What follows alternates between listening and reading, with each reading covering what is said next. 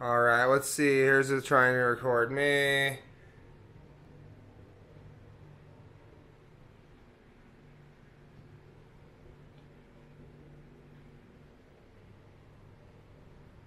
Let's see here. Now if I tap it, let's see.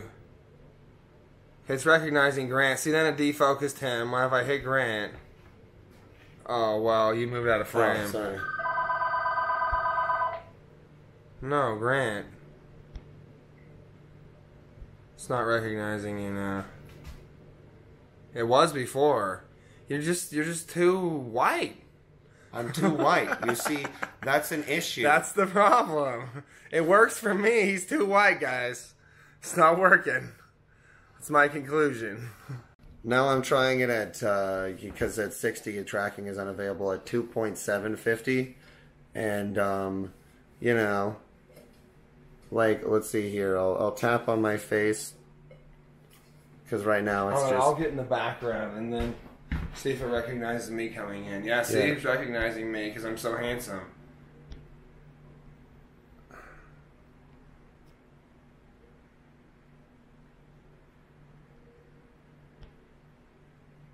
Well, just a sec.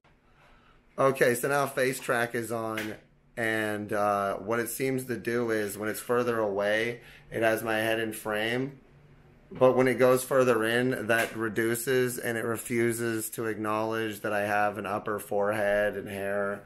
And as I go out, you know, you see you have like upper frame area a little bit again. It'll allow it to move up and down. But as I go in, it just says, no, buddy, only my face is visible. So that's a problem that needs an update as well. But, let me ask you this. If I go like this, does that help? It doesn't seem to do anything, man. Wow. Nothing helps, huh? No. It focuses on specifically what it wants. I just unfocused it. And once there's another issue. For me, I don't know what's going on. Once I unfocus it, so AIM's the only one that magically gets this to work, then it's not focused again, you know what I mean? On my face. And I can't tap it again. Okay, so I had to do it really fast. Okay, I didn't realize you had to do it that fast. Yeah. A lot of people are gonna that's gonna fuck with them, is all I'm saying. It's like, hey, you sort of have a head at that distance, but like, why? You know, it's gonna get worse as your hairline gets better. You're really gonna be invisible on the smaller one here. This is it's not gonna work for you very long. It's not good. I hate this. I'm just saying, can I get an update for this too? Also, please, DJI or some third-party company, release some sort of phone, DJI, anybody, that allows me to run with a little 480p screen, make it like $20, runs the app, I don't care, $10, $20 is insane. It could just be a screen, and then it could be just so cheap. Yeah, because I need something. It doesn't need to be an actual phone full. Because I can't draw boxes on this tiny little screen. That's the Osmo Pocket 2 that allows that. So if you could get an update that allows me to draw little boxes on the touchscreen, that would be helpful. Yeah. That would also be helpful. I mean, I'm just saying, these are the updates that I've noticed. We might just be creating enough gyro data with all the stuff we've done that people can just release our bigger DJI directly, I'm hoping, like, at some point, 2020 to 2024, it can appear out of nowhere, you know, under my Christmas tree, you know what I'm saying? That'd be sexual if the little Asian elves, you know, come out of the sea covered in squids, raping them, and give me it run under my tree. That'd be great. Mm-hmm. Oh, man. The box is actually centered around, like, the box is covering from your groin to your neck. Pretty good. Okay, so it decided to draw a box automatically without a phone or anything because I had no control over drawing boxes over at least the upper half of my body. Yeah, it's actively acting like it's tracking your body. Okay, so you hold still and I'll move towards you and see what happens, okay, when I do various things. I'm going to do a first-person shooter test. Just a second.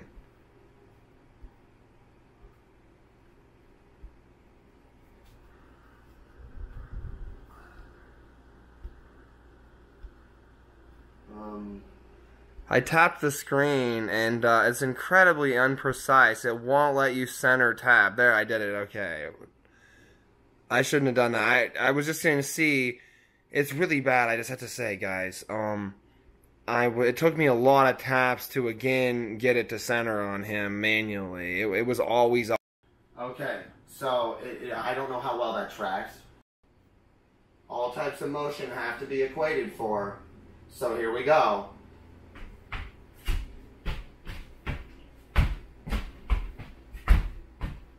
How did that look? Pretty fabulous. Okay, good, good, good.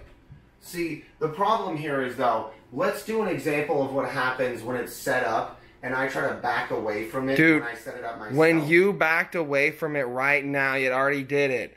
As you backed away and the light wrapped from above, it hit the back of your head and then started going to the forward of your head. As it did it, it started to lose focus and pretend like above your head there was a halo that was your head of light. And that's what it's doing. Yeah. It started to lose focus, and you can see the box it pulled up past. Okay, so the ultimate issue here is that what we're going to have to test next, because this is what I want to do solely all the time, is I need, for example, it to focus on not just my face, but it won't because I have to be at a great distance, which doesn't work. You see how that doesn't work? You have to have a phone. You can never use it if that doesn't work that way. So let's say you're downward on the ground, right? And then, like, I'm down real close, and then you tap to focus on me. Well, it's auto perfectly focusing because I'm using it. Yeah, but okay. So I need an example of me using it then, like. Fuck. Anyways, it won't focus correctly. It will lose me as I even go up and away from it to even do anything, like, and just like completely like not want to bring down like the vision at me. It won't do it. Yeah. Every time I go to operate it. So my magic brother, of course, he can do whatever he wants, but this is a major issue and it doesn't help me at all when I'm recording.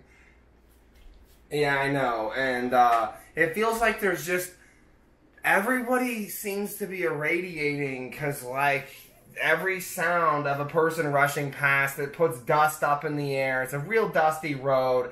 And I swear to God, it just messes up the camera. All the dust floating around and the particles of radiation bouncing off the sunlight. I don't know. It's annoying. All right. The issue I have with the active track is that when I put it down low on the stand, for example here, high quality example, 4K 50, what it tracks at 10 frames under 60, I'll stand up and it'll lose focus with my face and head and just not commit at all. Every time, like clockwork. So here I go. Alright, I'm standing up. And now I'm moving backward.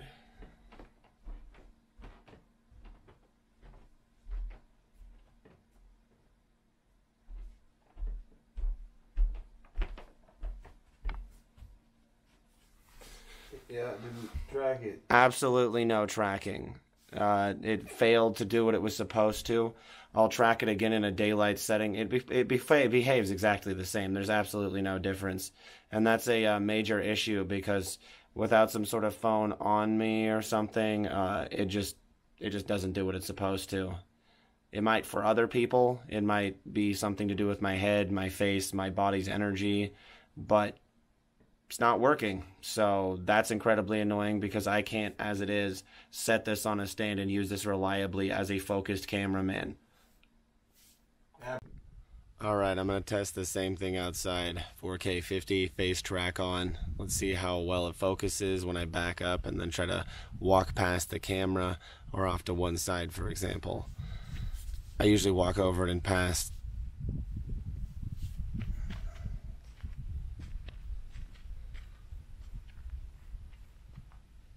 It's already lost tracking.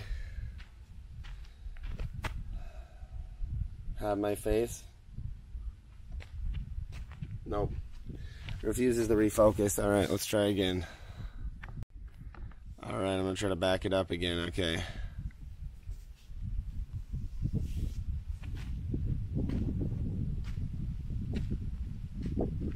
Very slow tracking. Very slow. Needs a more aggressive follow mode. Faster. That's to say the least. Okay, so I'm back at about here. If it still isn't tracking me, I don't know how. It's in 4K. So I'm gonna walk this way. Yeah, it's not tracking me. It's lost tracking. Okay. Let's see here. I put it in fast follow. Let's see what it does now. I'm gonna stand up.